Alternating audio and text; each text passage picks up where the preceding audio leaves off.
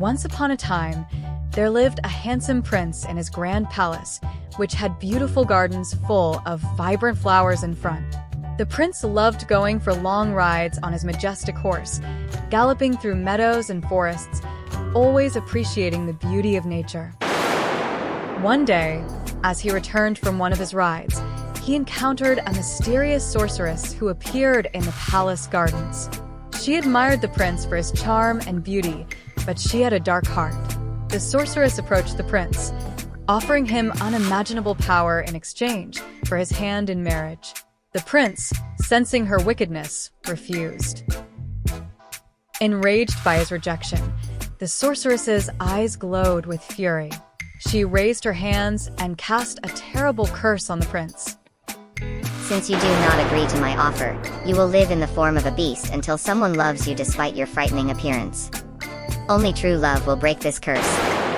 In an instant, the prince was transformed into a terrifying creature with fur, sharp claws, and fangs. The sorceress disappeared. Horrified by what he had become, he fled to his palace, which instantly changed into a dungeon.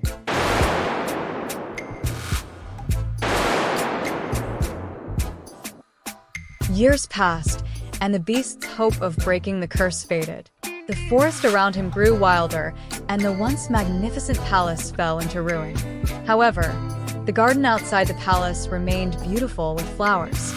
One day, from a distant village, a young girl named Belle, who loved exploring nature and reading stories of adventure, ventured into the enchanted forest.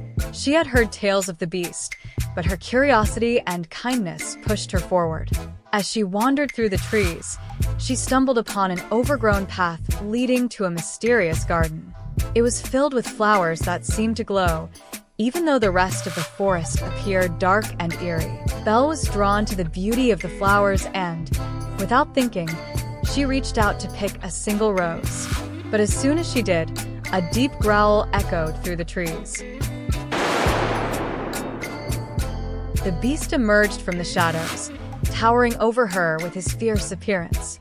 "Who dares to steal from my garden?" he roared. Belle's heart raced with fear, but she bravely stood her ground. "I didn't mean to steal. Your garden is so beautiful." "I'm sorry," she said softly. The beast was taken aback by her calmness. "You are not afraid of me?" Belle looked into his eyes and replied, "You may look frightening, but I can see there's more to you than just your appearance. You must have a kind heart to care for such a beautiful garden."